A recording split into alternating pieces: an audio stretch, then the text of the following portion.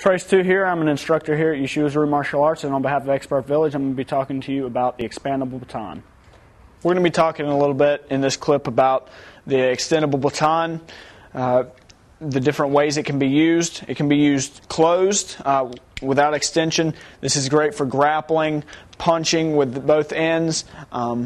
It's a great tool. Also extended, it's a very effective tool. It's much like an eskrima stick.